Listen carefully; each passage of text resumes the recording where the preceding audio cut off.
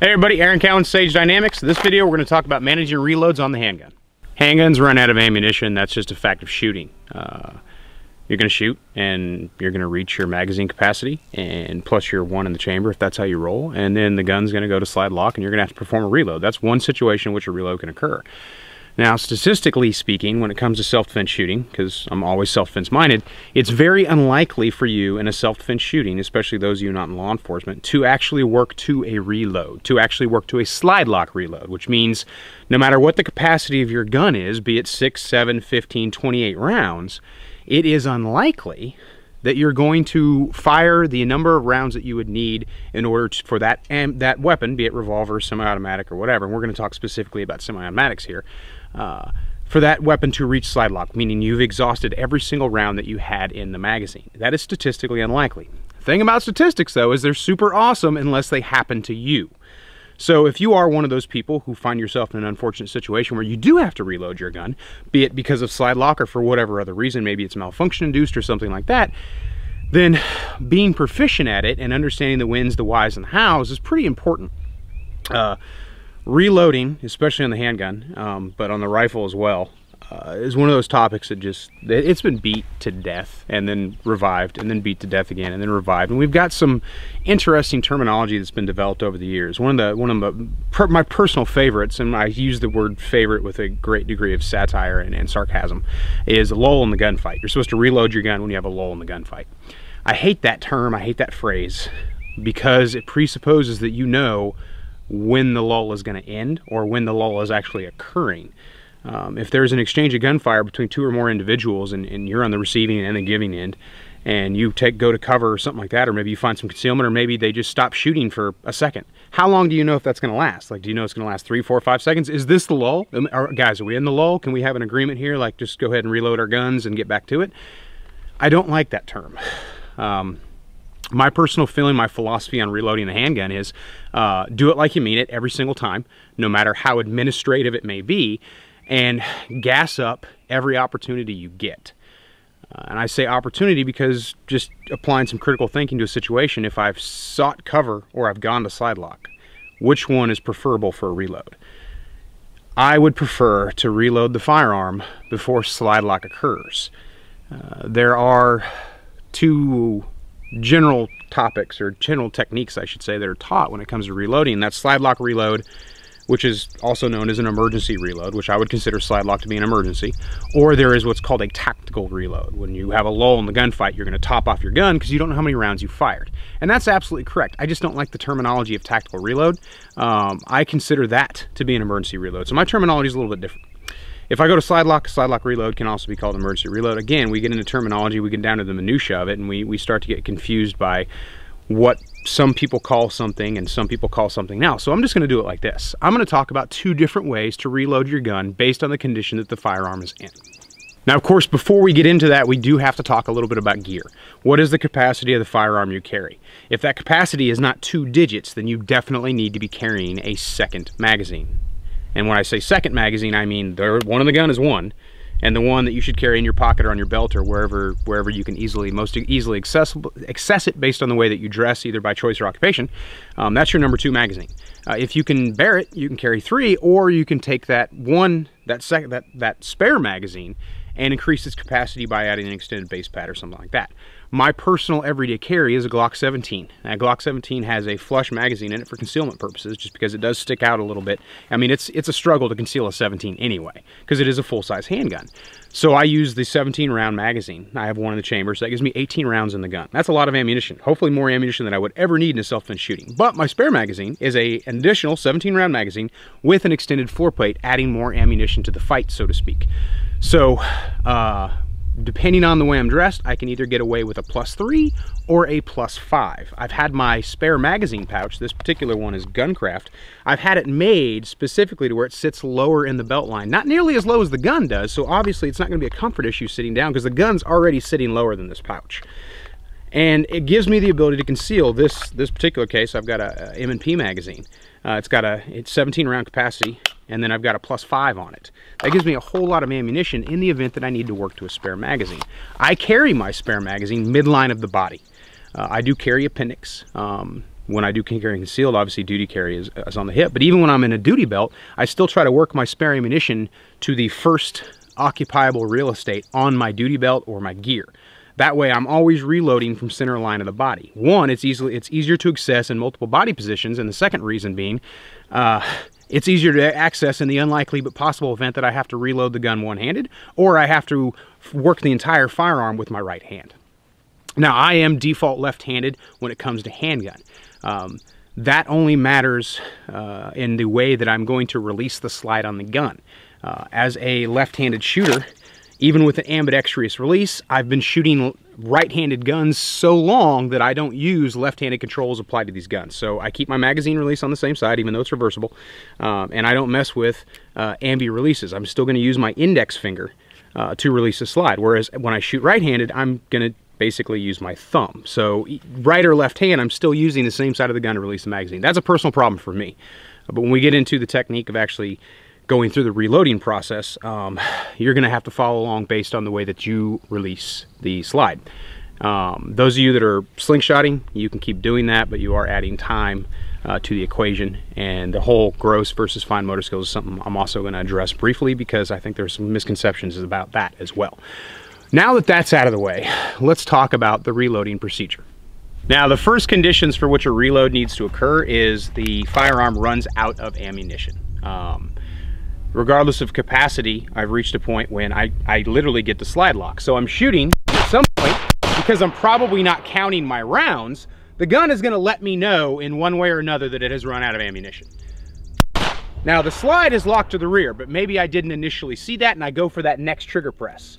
I've got a dead trigger. Your dead trigger is gonna feel different based on the operation of your gun, be it double action single action only, or different striker fired variations. This is the M&P. The trigger feels springy. It's still got some spring to it. It's not technically a dead trigger, but the slide is going to lock. My focus point is going to come back. It's going to let me know that slide's locked. I may even do a visual verification as I tilt the gun in. Based on your gun type, here's where crucial errors can be made, and I see this in classes all the time. 2 or 3 students per class in a handgun class are going to have this problem. They rotate the gun before they hit the magazine release. Now, as a left-handed shooter, I'm using my digital tip to hit that magazine release. I can reverse it over and use my thumb. Those of you that are right-handed are using your thumb. Not a big deal as long as the task is completed. My advice to you, and a way that you should practice your proficiency when it comes to reloading, like I said, do it every time like you mean it. Never treat this like an administrative situation. As I come off the gun, I want to start hitting that release before I rotate the gun in. Now the gun's in, it's in my workspace, if that's what you want to call it. I need to index my spare magazine. If you're not practicing your reloads from concealment, but you carry concealed, then you are in fact wrong. If you're not carrying a spare magazine, I only encourage you to start thinking about it. Not because you're necessarily going to need the ammo, because remember, we already talked about those statistics, right? But because you don't want to be the person who the statistics don't apply to. At this point, I'm going to index my magazine. Bullets forward, into the gun. As I'm putting it into the gun, I'm rotating back towards my threat, my target, the area in which I'm most likely being threatened. While I do that, I'm applying downward pressure on this release. Now, based on gun type as a left-handed shooter, I either have to use my digital tip or I can just put my finger up there. On the M&P, I got to use my digital tip. I'm not pressing down. What I'm going to do is force the gun up into the release. Just like that. The reason I do it that way, what I've found with left-handed shooters, is they have a tendency to press down too soon, and that means they're going to close the slide on an empty chamber. Whereas doing it my way, the gun is not forced up into the slide release until the magazine has been seated. So there's no way, and again, accounting for a very, very, very small possibility, that I can have the slide go closed on an empty chamber. Now I see left-handed, or I see right-handed shooters do the same thing. They hit that release a little bit too soon, they come back out to target, and they experience basically a failure to fire because they have an empty chamber. Most common malfunction on the handgun is going to be an empty chamber, followed by a ammunition-related malfunction, such as just a failure to fire, whereas a striker hits a primer and you don't get a bang. So that is my reload procedure. That is from slide lock. That's one way to reload the gun. The technique is no different for a right-handed shooter. The only variation, like I already said, is going to be that slide release. So I'm aimed in on my threat. The gun at some point is going to let me know ran out of ammunition, so I get that springy trigger, which the M&P is going to do on a couple different conditions. So with this particular handgun, it might be good to visually verify in some way that you have in fact run out of ammunition. Then I'm going to hit the magazine with my thumb. Same thing, I'm going to try to start that release before I inboard the gun, because if I inboard the gun too fast and hit the release, the magazine is going to be very lethargic coming out of the gun, or you're going to have to do that weird shake. Indexing the magazine, as it goes in, I'm pushing down, or I should say I'm not pushing down on the slide release. I'm just putting my thumb there. As the magazine goes into the gun, it forces it closed. I'm good to go. I have reloaded. Again, nothing different except for the variations in how you release the slide. Before we go any further, gross versus fine motor skills. Some people like to slingshot. I used to be among you. I used to be one of you. I used to, in fact, teach it. But based on my own research and just growing as an instructor and as a competency as a shooter, I realized that it's foolish to assume that I can't meet a standard without fully understanding what would prevent me from meeting that standard. So the general argument given for the slingshot or wrist rocket or whatever method you want to call it, basically instead of using the slide release, I'm going to go over the top, or I'm going to inboard and rack the slide. So I'm using all the slide spring pressure to chamber the round versus just hitting the slide release as most firearms are designed. The general argument given is you don't have fine motor skills in a gunfight, so you shouldn't be trying to hit that little itty bitty slide release. Here's my biggest problem with that. So this would be technically a fine motor skill, and that magazine release would be technically a fine motor skill. Activation of a light would be a fine motor skill. There's a whole lot going on fine motor skill related before we even run out of ammunition. So how is it that I'd be able to work the trigger and then work the magazine release? Because if I'm going to reload, then I must have dropped the magazine, right? So that's two fine motor skills. One that has been repeated, well, to completely run out of ammunition, right? So that one fine motor skill on the trigger, if we're going under the layman's definition of fine motor skill, I've already completed a lot of fine motor skills, and then I run out of ammo. And then I use another fine motor skill to hit that magazine release. But at some point, for some reason, after that, I no longer have fine motor skills available to me. Like I have some kind of prescribed, it's like 3 wishes. I rub the gun, I get 3 fine motor skills, or just 2. This is not a magic lamp, and fine motor skill is not a wish. It's something that you either have or you don't. If you look into the physiology, how the human body operates under stress, your sympathetic nervous system, you'll find that fine motor skills still do occur. I think one of the biggest problems we have is people's common misconception or common misunderstanding with what exactly the fuck they're talking about. A gross motor skill is like a flipper. But is it? Because I've got 2 independent groups of fingers here. I've got a thumb and I've got my 4 fingers working together. So this is technically a fine motor skill, right? Single digit manipulation, maybe? A fine motor skill is, by my definition, single digit manipulation. The trigger finger, single digit manipulation. Thumb or index finger hitting the magazine release, single digit manipulation. So if I can already do those single digit manipulations, and I think everybody can agree with me that using your finger to release a slide is probably a little bit easier than working the trigger, technique considered, and probably a little bit easier than hitting the magazine release, technique considered. So why go over the top? One, it does waste time, and I say waste because there's a more efficient way to accomplish the task. I do not say it takes more time, it actually wastes time. That's time that you could make up in other ways. And because we're talking about self-defense, time is very, very valuable. Distance equals time. If you've run out of ammunition and you're in a hurry to reload your gun, then you probably want those seconds, especially if you immediately need to put the gun back to work because that first magazine full of ammunition did not do the job that you wanted it to do. So my feeling on it is I do not agree with over the top, and like I said, I used to, but I've grown as an instructor, I've become more educated, and I've seen damn near at this point thousands of force-on-force evolutions, as well as actual video of actual gunfights between law enforcement, citizens, and things of that nature, to be very, very confident in the fact of teaching the magazine release versus the old slingshot. So if you come to a Sage class and you do the slingshot thing, we're going to talk about it, and we're going to see which one's going to be more proficient for you. Now, if that's your method and that's the one you're most comfortable with, then that's okay. Like that's your personal decision. Just make sure you're making that decision knowledgeably. So the next reloading technique requires a bit of an analogy. I like to think of the handgun like a car, in the sense that the magazine is the gas tank. I have a fuel gauge, just like the gun has a fuel gauge. When it hits E, the slide's going to lock to the rear. But like a car, I've been driving it for a while, I intuitively know, especially if I know the car well, I drive it all the time, when it's about to run out of gas, because I've been through filling the car up for so long based on how long I've been driving it. Handgun's no different. If your carry gun is your EDC, say it's a Glock 19, a Glock 17, an M&P, God help you, an XD, something like that, you're going to run out of ammunition. If you shoot the gun and you practice a lot, you know when that's going to happen before the gun comes to slide block. You know when you're getting close to E, is kind of my point.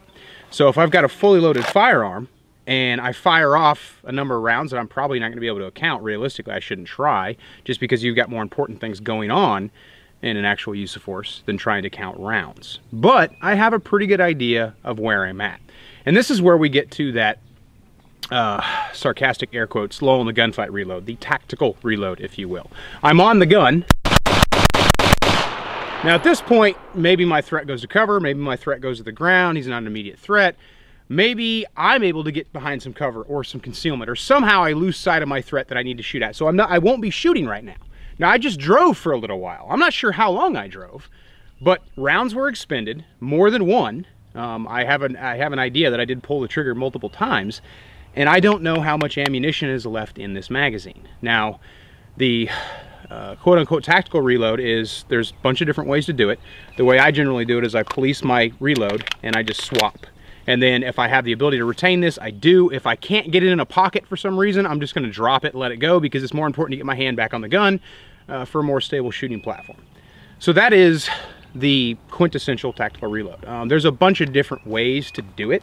The way that I just did it is the fastest for me. I mean, you can also use like very specific, like, oh, I'm going to use the L method, or I'm going to retain the magazine first. And that method, guys, will drop the magazine, retain it, and then put a mag in the gun, which is cool, except for that whole time that the gun's up there with only one round in it. And if you, certain models, older models of guns, some of them won't fire with the magazine removed. So you want to make that switch as soon as possible. And the same amount of motion needs to take place. A magazine needs to come out and a magazine needs to go in. The less movement you have to do to accomplish that task is better. Now granted, if you have smaller hands, it might not be wise to use the method that I'm using. And you'll notice I'm not doing the side-by-side L, or the V, if you will. That is a 1911 thing for single stack mags. That's not something I'm going to teach to people who use double stack guns, because not everybody's hands are going to be able to accomplish that task. Getting back to the matter, whatever technique you use, count how many movements it takes you to do it. You can put it on a shot timer, however you want to do it, and find out which way is going to be most efficient and most reliable based on your hand size, gun size, how you carry, so on and so forth. So that is the quote-unquote tactical reload. It's a retention reload, but there's absolutely no reason at all that is the only way you're going to reload, because you're a thinking creature and you can identify a situation for what it is. So this is where we try to introduce a little more potential reality into the way we practice. We just did the lull in the gunfight reload, which, like I said at the beginning of the video, presupposes you know how long you have, or you have a good idea of how long you have, because in order to identify a lull, you have to understand that it's occurring. If you don't know the very next moment you're going to need to fire a round, you may not have any idea that you're in this quote-unquote lull. So the other reload method, it's a variation on the tactical reload, is to just reload the gun. Same analogy applies. The gun's going to start to run out of gas. I don't want to get all the way to E. I don't want to go to slide lock if I can help it. I want to remove that step. So what I'm going to do is, while I'm on the trigger,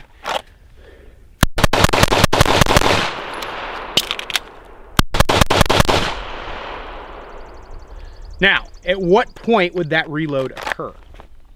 That's up to you, but it's a good technique to have. Now, I don't know how many rounds I've fired out of that magazine. I'm gonna go ahead and pick it up. So I've still got a good amount of ammo left. I have 7 rounds left in this magazine. Now, what advantage is there in just dumping it to the ground and going straight to my full reloaded magazine? Time. That's the biggest advantage that you have. If you can give yourself more time to solve a situation, the better off you're going to be. Instead of fiddle screwing around trying to retain magazines when it's something that you have to be honest with yourself, are you practicing that enough? Because if you're not, then this might be a reload method that you definitely want to consider practicing, because it may be the one that you end up doing anyway.